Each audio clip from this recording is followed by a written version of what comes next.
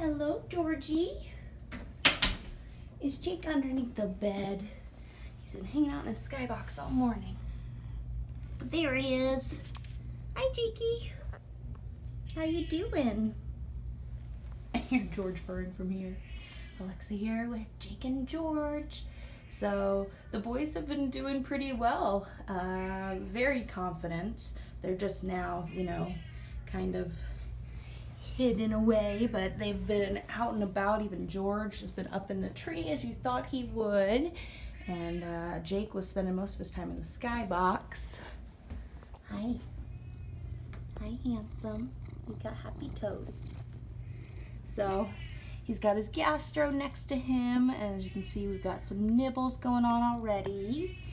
And we'll know for sure when we do his 3rd day weigh-in tomorrow. But Jake doing a good job eating his food, taking his insulin.